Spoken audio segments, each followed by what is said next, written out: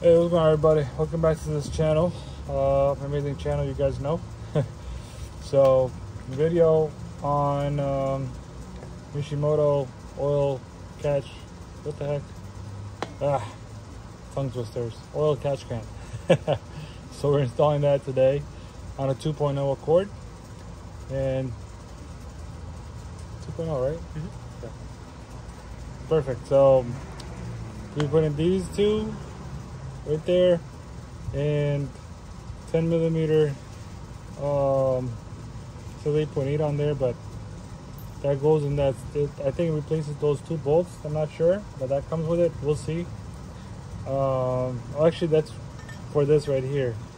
These two right here, possibly. We'll see. We'll go through the installation and see what these are for, if they're replacement or not. But I know there's going to be a 10 millimeter bolts. It's got to go there for the fuel line. Alright, so we got a 2.5, I believe, 2.5 millimeter. You can bring it close, focus on it if you can. We got that, a hex bit it's called, and we'll take these guys off of it.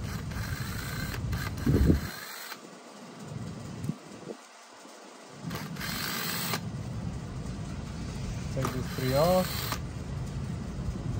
because what we got to do is put this on there first. But we're going to put in these guys on first so you can make them tight. I believe a 17 millimeter wrench over here will do it. That will make it tight on there. So once they're tight, we'll do that one next.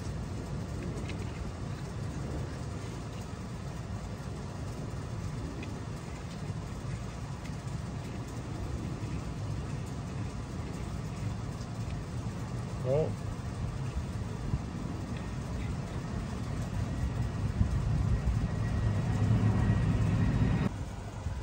Alright, line this guy up here.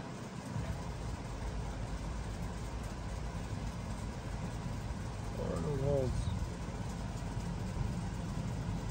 So we gotta go this way or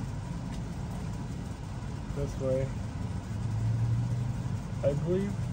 No.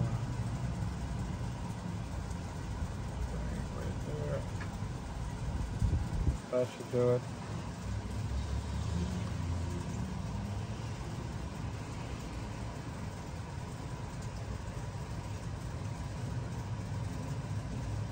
So line those up, put these guys back in.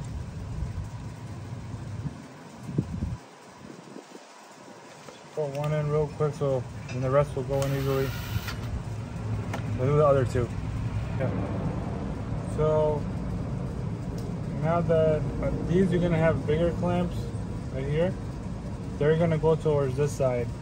So when you put it on the hose right here, the connection, like let's say you're going to put it this way, you got to put the bigger clamps on this side, and the small ones are going to go on the OEM tube that you're going to take out.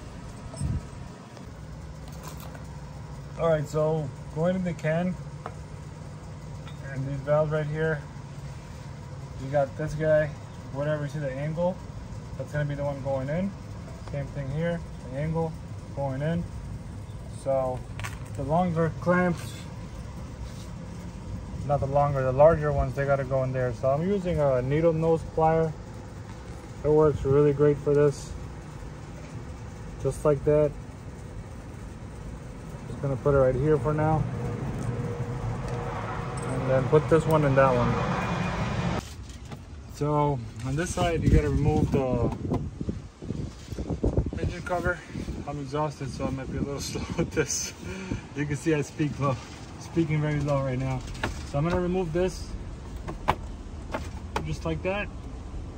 Just some pieces, that's like rubber pieces pushed into this, and we're gonna loosen up this by 10 millimeter socket. 2 millimeter bush. Remove that. I didn't have that bendable tool here to get in there easier, swivel one, so I just removed the 10 millimeter bolt from here so I could loosen this up. I loosened this one up a little bit so I have some space to get there, just like this. So now I was able to get there and loosen this one up. So that's all you have to do. Once it's out, Just make sure not to drop it anywhere. I'm gonna put these back over here so I know where they belong. And then this one as well will come right out. This one's easy. It's just this one was hard. Put this one in there and this cover over there.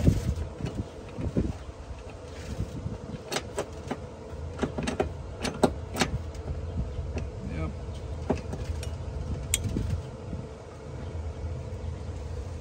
That's good, bro. Alright, so I assumed this is the washers that Mishimoto provided with the kit and the bolts because they're a bit longer. The stock ones, they're like this. They won't fit through fully. If I can get them together real quick. You can see these are longer and it threads in right away in the beginning versus this is excessive, just kind of there. So stock ones, put it away somewhere. And this one, they just go right through. One there and one there.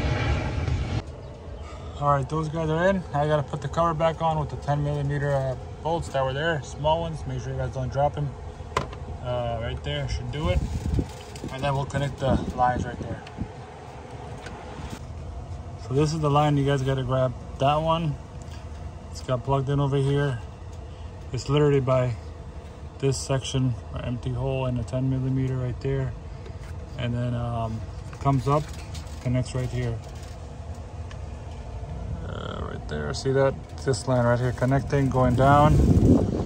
And literally, you can see it, that line going down right there. So I'm gonna use the needle nose pliers down here and to get the clip off, and also it's gonna be a really hard area over here, so definitely try to reach it from the bottom, from the back side and pluck it out. That should do it. All right, we were able to get this side. So I'm just gonna take this clip off because I don't want to lose it. That's the hose. I'll keep this to the side.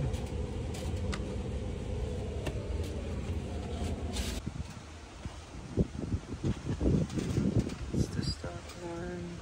Yep, that's what the stock one looks like. I'll put this guy away. Alright, so this one's gonna be going on this one, this hose going down that way over there.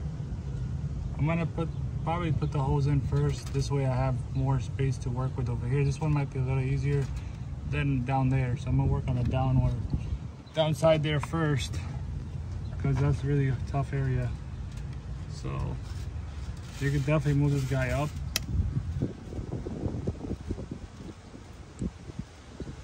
That's good. And once this guy's in, and if it's really hard to put them in, put some lubrication. And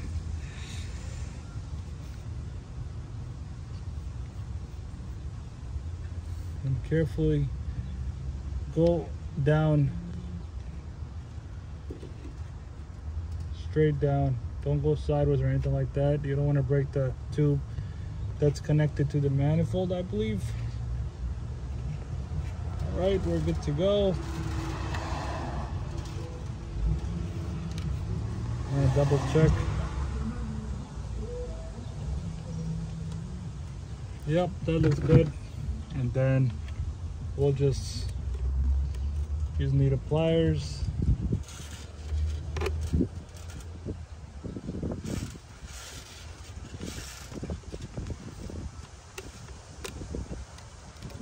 I'll use my flathead on the other end so I could push it down from this side.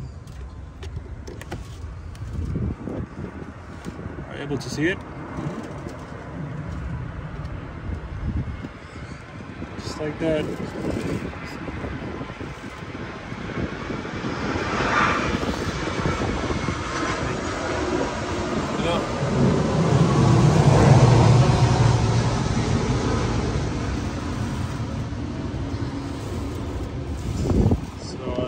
I'm gonna go a little lower.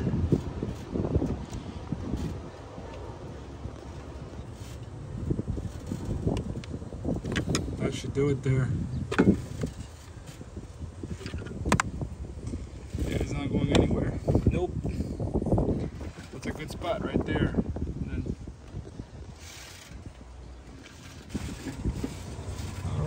that's done. Want the clip up there for easy access next time. Alright, it's finally done. Looks really nice, good.